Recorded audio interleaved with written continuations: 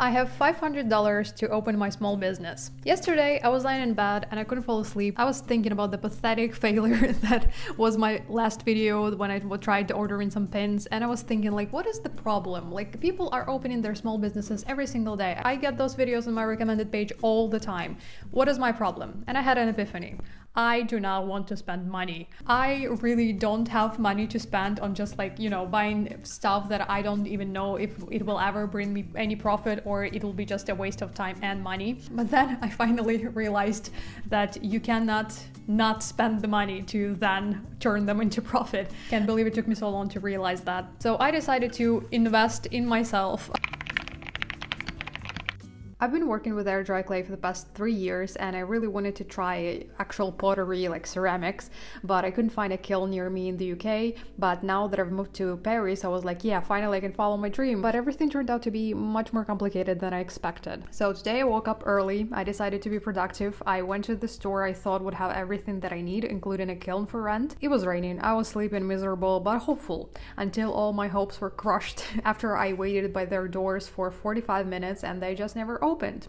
3 hours later, though, they answered my DM saying that they are indeed open, so thank you very much. On my way home, I accidentally went the wrong way and ended up on the other side of Paris. Then an escalator abruptly stopped on my way up. Thankfully nobody fell. My card got declined and I almost got stuck in a turnstile, so we're off to an amazing start.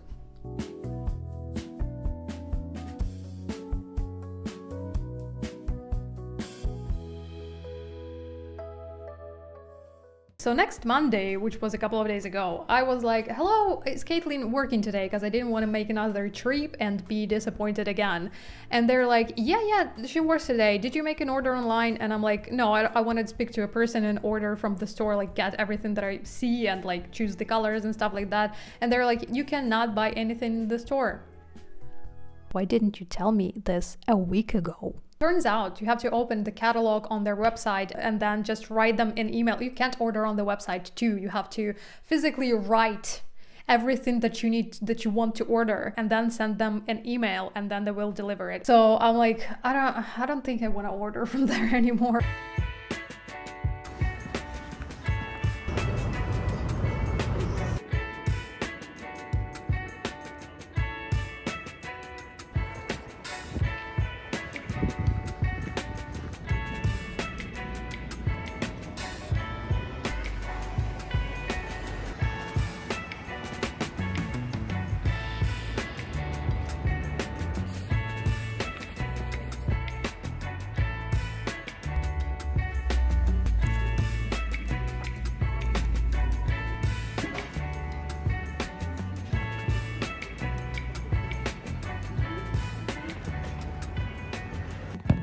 Okay, I just got home. I'm gonna say a couple of words about the results of my trip. I went to the store, right? And of course, they didn't have anything that I needed, even though over email told me that they have everything that I need. And after a lot of back and forth between two consultants, one of whom spoke English and the other one knew more about clay but didn't speak English, they couldn't help me with anything. What they advised me to buy is air dry clay that you can then cover in food safe glazing / varnish, which I don't think it's, I don't know, can you do that? I thought not. Anyway, first of all, I don't want to risk it. Second of all, I want to make an actual, like, pottery glazes and stuff and fire things.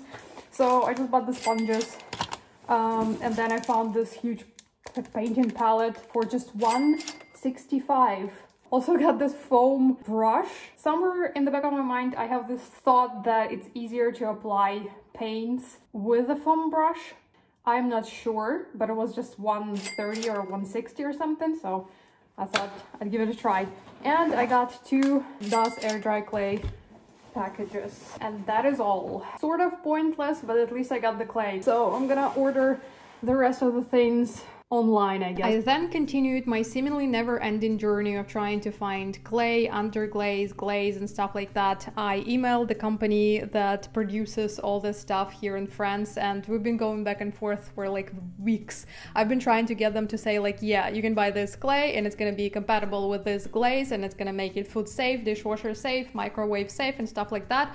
But they were not giving me the answers that I wanted to hear. Like, of course I did my own research, but I wanted the professionals to confirm. But here comes the twist. At one point we realized that the clay that I want to buy needs to be fired at least 1200 degrees, and the kiln that I wanted to rent only fires clay at 980 degrees. So I begin my side quest of trying to find a kiln, which seemed almost impossible. At one point I actually did manage to find one outside of Paris, not too far away, but at the same time from me it'll be like a 2-hour journey almost, which is not very convenient and less than ideal. The communication with this company, though, I guess I was talking to the owner or something, was also not very pleasant. It felt like I wasn't a customer, but I was trying to break into his own house and to use his oven. I don't know. I was asking like the most basic questions, like when are you open, like when can I bring the clay, how long will it take, and stuff like that, because this information was not on the website. And at one point he was like, that's too many questions. What do you mean too many questions? Anyway, at least it's something, I guess. Okay, so I finally figured it all out. This is my basket. I have the white stoneware smooth clay and then 4 colors of... Why did I choose these ones, by the way? Maybe I need to choose something else. 4 colors of underglaze and then a shiny glossy, I'm guessing, transparent glaze, which is unleaded and safe food, food safe.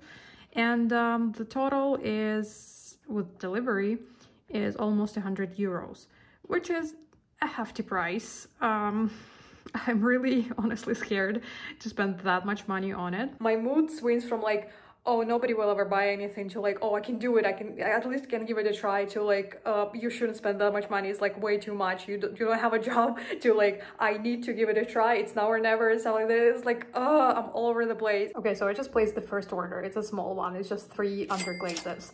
I found them on another website because the one that I've been using to buy clay and all the other stuff, they didn't have those colors, so I ordered from the other one, which I had to pay 10 more euros for the delivery, which is unfortunate. Now placing the order for the clay, 2 underglazes and a shiny glaze food safe one. Another order for 64 euros is done.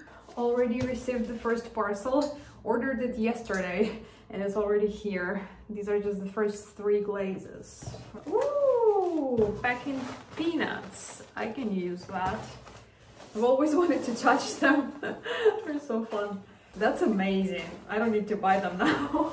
So we have 1 kilogram of salmon color. That was the smallest one they had, so this is a big jar, and then we have 2 smaller ones. Okay, so we have 2 more colors. I think they're supposed to be baby blue and baby pink, but they're called Yema or Yema and Azul. Oh, I forgot it's all in French probably. But I mean, salmon is in English. Anyway, here are 3 of my first glazes. I'm so excited to finally do this.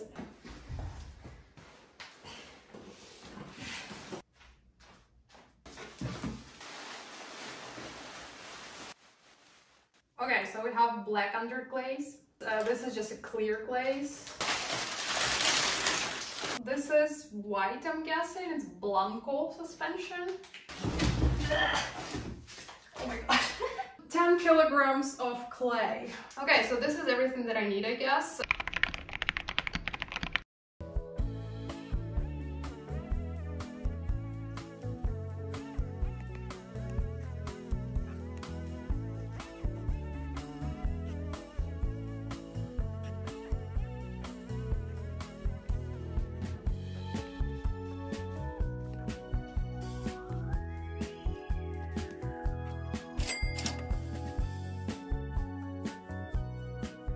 The postcards just got delivered.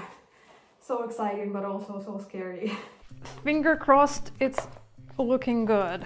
I have already ordered from this company, so I'm pretty sure with about the quality. Although one of the other postcards that I ordered had a white border, and you can sort of control it on the website. They ask you to download it, like put it in the right area and stuff like that. But I struggle with it, not gonna lie.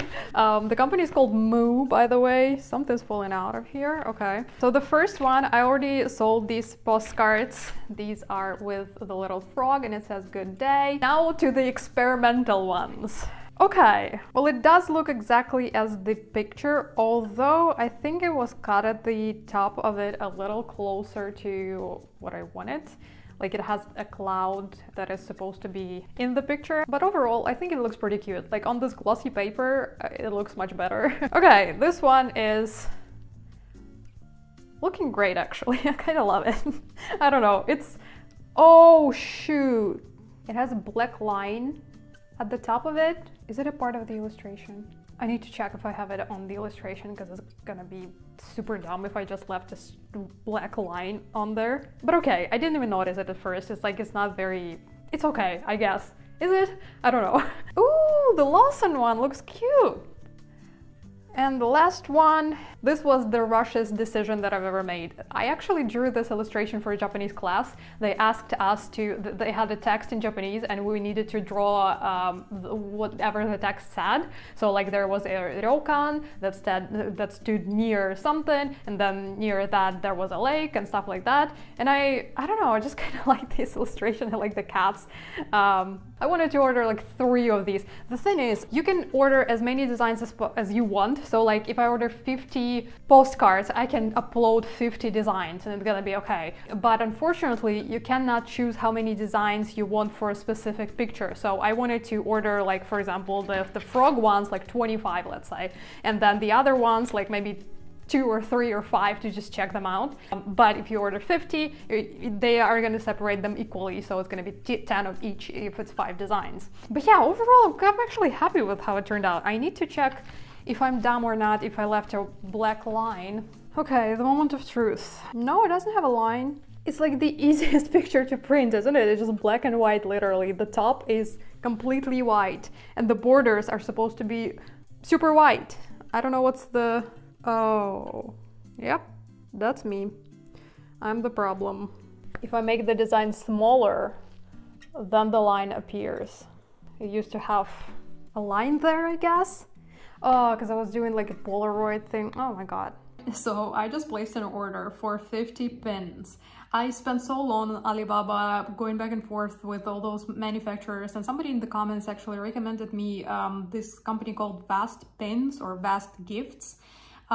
This is the first time I'm hearing about it, but I requested a quote and it was actually cheaper than on Alibaba, which is like super cool, but at the same time super suspicious. So I'm a little worried about the quality, but I guess we'll cross that bridge when we get there. So I spent $107 on it, and I am very excited and very scared, so we'll see. Okay, so I think I have ordered everything that I need except for stickers. They're taking a bit longer than I expected. I'm still drawing some of the designs, but I know the final price for 4 designs that I want to make. It's going to be $110, so I'm just going to deduct it from the budget. And I have $133 left. And I was like, oh my god, so much money is left. I'm going to buy packaging, I'm going to buy more clay, and I will still have a lot of money left, and I didn't expect that. But then I remembered that I will need to fire clay, and 1 round of firing for 60 liters of kiln space or something, it's gonna cost me about $40, I guess. I don't remember. Anyway, I'm gonna be talking more about pottery in my pottery dedicated video, but for now I think it'll be safe to deduct about $80 for the kiln, and then I'm gonna need to buy like bubble wrap and boxes and stuff like that. I think it's safe to say that the budget is over. I've spent all the money. Good morning. I just realized that I'm not just reopening my Etsy shop, I'm reopening it in another country. And I'm not even sure if you can change the country on Etsy. I've been reading a lot of articles about that, and some people say that you can, some people say that you can't. So I decided to just contact Etsy support and find out for myself. And also taxes and stuff. I tried to get my tax number here in France, and they told me that I can't. So it's a lot more trouble than just buying things and making things and trying to sell them. I need to set up everything so that I don't get fined or deported from the country. So I'm contacting Etsy support now, so let's see what they say. So it turns out you cannot just change the country. You have to set up a whole new shop. Why? Like what year is this? Why can't you just change the country on the website and just provide the new information and stuff? It's so silly.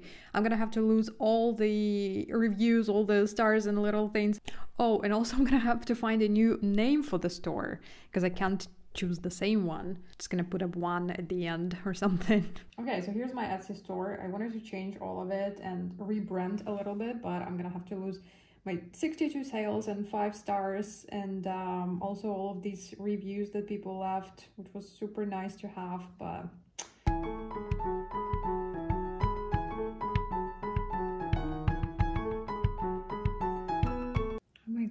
why am I supposed to create a listing before I even set up a shop? I want to do this the last.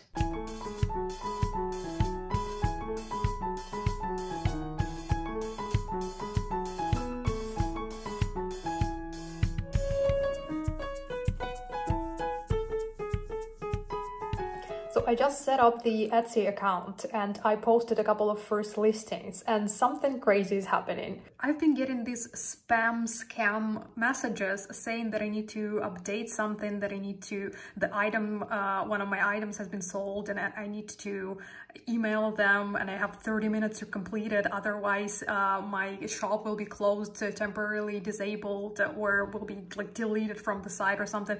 Look at the frequency they've been sending them to me. 1, 2, 3, 4, 5.